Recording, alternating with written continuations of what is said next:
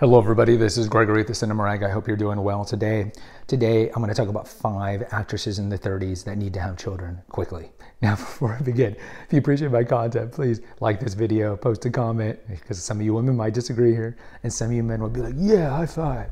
And hit the notification, subscribe button if you haven't done so already. So I'm drinking my fermented dark Chinese tea here. It's still relatively warm. I want to do an episode on this, and yes, you could definitely say this is from a male perspective, because some of you women, and I've seen it and done in other episodes that I've done, like, how dare you tell women to have kids? Well, I think in this case, it'd be a crime to humanity, and of course that's a hyperbole, but it would be a crime to humanity for these beautiful women who are in their 30s not to have children. And so we're going to narrow this down, and we might do a part 2, because sadly, there's a lot of beautiful actresses who don't have children. But we're going to narrow this down. So it's not going to be actresses in their 20s, because maybe they will have kids. And it's not going to be actresses in their 40s or who are already menopausal that never had kids. So someone like Heather Graham, someone like Renee Zellweger, Jennifer Aniston. So because they can't have kids biologically. And when we talk about have kids, we're not talking about adopting kids like Charlize Theron did. We're talking about biologically having kids. And I think it's important for these women to have kids because they're beautiful, and we would want to see their beautiful children. You look at actresses in their 30s who do have kids. Look at Blake Lively. I mean, Ryan Reynolds has bred her out 4 times and she's only 36, and I would not be surprised if she has a 5th kid. And like, I don't have a problem with big families, especially if it's rich people that have big families, because certainly they can afford it. So I think it's great when they have large families. Reese Witherspoon, she has 3 kids. ScarJo has 2 kids. So these are all out of contention. These are going to be women in their 30s, whether married or not married, who need to have kids. And I'll also comment on their talent or what I think of them and their beauty. So yes, we are objectifying women. So women, if you don't like that, you can unsubscribe. All right, so in no particular order. Number 1, Karen Gillan. Karen Gillan, of course, probably famous for Doctor Who, Jumanji, Guardians of the Galaxy. You'll notice that some of these women are women that I've done previous episodes on, or they're part of my Sexy Saturday edition of when I did this as a podcast originally, where I would highlight a beautiful woman or a woman that I found to be beautiful at that, and I would release this episode on Saturday, hence the name Sexy Saturday. So even though when they get moved over here to YouTube, maybe you see them drop on a Tuesday, you don't understand why they're called Sexy Saturday. Karen Gillan, I have a Sexy Saturday on. She's tall, she's attractive, no kids, she needs to have kids. I particularly like redheads. There's some redheads out there that maybe are not that well known, like Eleanor Tomlinson, who was in the TV show Poldark. There's something that I just love, the redhead look on a woman, and Karen Gillan has that, and I think she's quite lovely. Number 4, Brie Larson. Okay, so Brie Larson, also in her 30s. Not a big fan of her as an actress. I think she was great in Room. Did she deserve the Academy Award for that? It remains to be seen. But her career since then has been certainly lackluster. You look at Lessons from Chemistry, her TV show. You look at her work on, of course, as Captain Marvel. She doesn't come off that well, that friendly, and so forth. But she was in a long-term relationship. About a year ago, she admitted that she was single and that she is debating whether or not to have a family. And so she's reaching, I think she's like 34. So she's kind of reaching that period where she knows she needs to make a decision. I don't find her like super beautiful, but she's attractive, and I think she should have kids. But really, it comes to these 3. These 3 women, I think, really need to have kids. Number 3, Ana de Armas. Ana de Armas, Cuban, beautiful woman. Is she a good actress? We have an episode here when it was a podcast about, is she a talented actress or just a sex pot?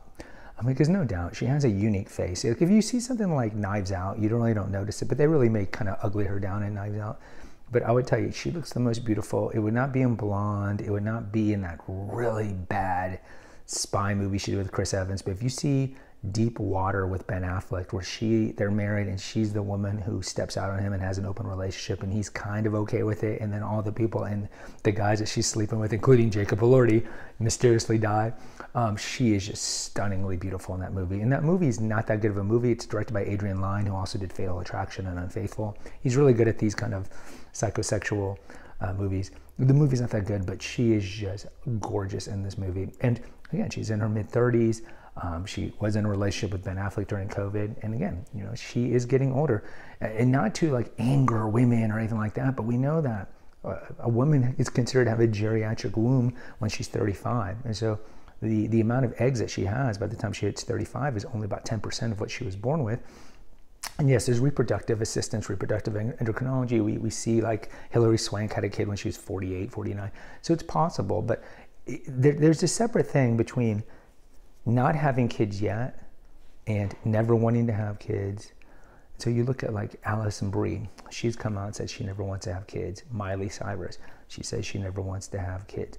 That is one thing. It's another thing when you're putting your career before your desire or intention to have children, and then you wait too long and then you might not be able to have children. And that's why I think the way Reese Witherspoon did it, having 2 kids when she was in her early 20s, was kind of a smart thing to do. And then later on she had her 3rd kid with Jim Toth, the agent who she later divorced. We have an episode on that. So Anna de Armas, I mean, gorgeous woman. I don't know if she's that talented, but she's beautiful face, beautiful eyes. She needs to have kids. Number 1, number 2, or I should say number 4, number 5, Dakota Johnson. Dakota Johnson needs to have kids for a couple reasons. One, I think she's attractive. She's one of my sexy Saturdays, especially if you look at her when she was younger, like in Social Network, of course, 50 Shades of Grey. She has that look that I really like, the Anastasia Steele look, the bangs, the virginal look. I just have a very strong pull or proclivity toward women that look sweet, slender, tall, but sweet, kind of ingenue looking. And she really plays that well in 50 Shades. I do think she's attractive. We talked about her recently and that she's, well, I think Madam Web is a movie that's going to bomb. She's got the lead on that. But she's been dating the Chris Martin, the lead singer of Coldplay, for at least 4 or 5 years now. Of course, he was married to Gwyneth Paltrow at her peak. I would say, honestly, her peak was probably when Ben Affleck and Brad Pitt were with her. But he had her when she was younger, like in her mid-30s. And then they had their famous conscious uncoupling. And then he's like, yeah, you know what? I'm just going to get rid of 40-year-old Gwyneth Paltrow and go with 26-year-old Dakota Johnson. You can do that when you're a man with high sexual market value. And even though I'm not a big fan of Coldplay's music, a lot of people like Coldplay, so he can do that. So they've been dating for some time. And it's interesting because Dakota Johnson, Gwyneth Paltrow, Brad Falchuk, who's Paltrow's new husband, I would say new for the last few years, they all vacation together. They all hang out. Talk about great co-parenting. But she needs to have kids. She's a beautiful woman and 3rd generation Hollywood icon. Tippi Hedren's her grandma. Melanie Griffin's her mother. She needs to have kids for that reason. And the number 1 woman who needs to have kids, and let's see if you can guess who this is, who's the 5th of this list, would be, of course, Margot Robbie. Margot Robbie's gorgeous. Margot Robbie's in her mid-30s.